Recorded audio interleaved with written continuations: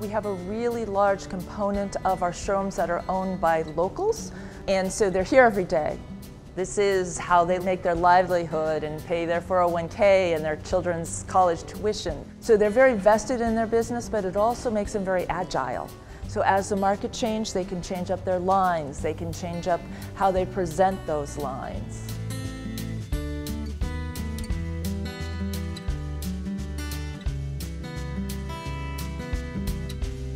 This whole building is 1.5 million square feet.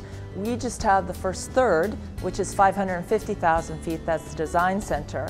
But the whole building was built in 1917 by the government as a munitions plant.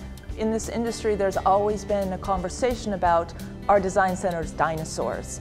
And I will always say, the minute that you walk in this building, you realize that if you're going to spend a large amount of money on a luxury furniture item, you want to sit on it.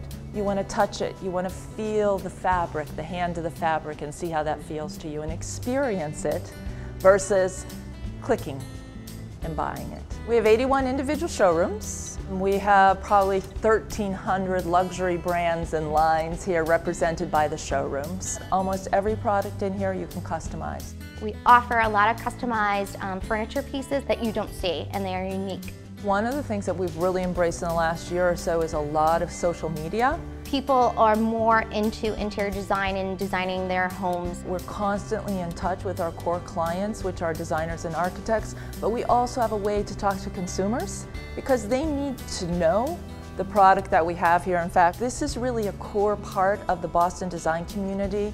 25 of the top 50 design firms and architect firms are right within 2.5 miles. Even kids understand. They'll run down the halls and they used to dibs which showrooms was going to be their home. So even kids know what great stuff we have here.